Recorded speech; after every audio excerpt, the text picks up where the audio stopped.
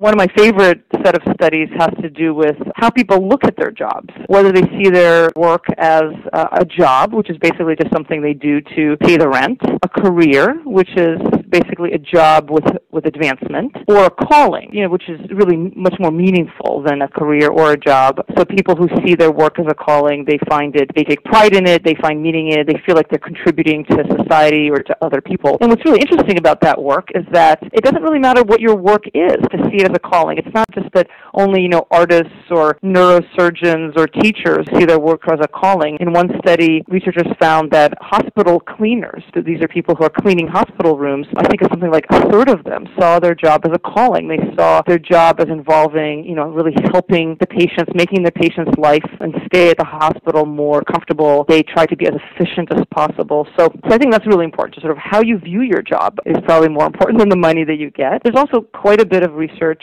showing that people who have autonomy in their work, sort of some control, some flexibility, that they're, not 100% of their time is determined by someone else, are happier with their jobs. And also jobs that have variety and challenge. So people who have jobs that kind of vary and change, with time, it's not the same monotonous task that you're doing over and over again, of course, are happier with their jobs as well.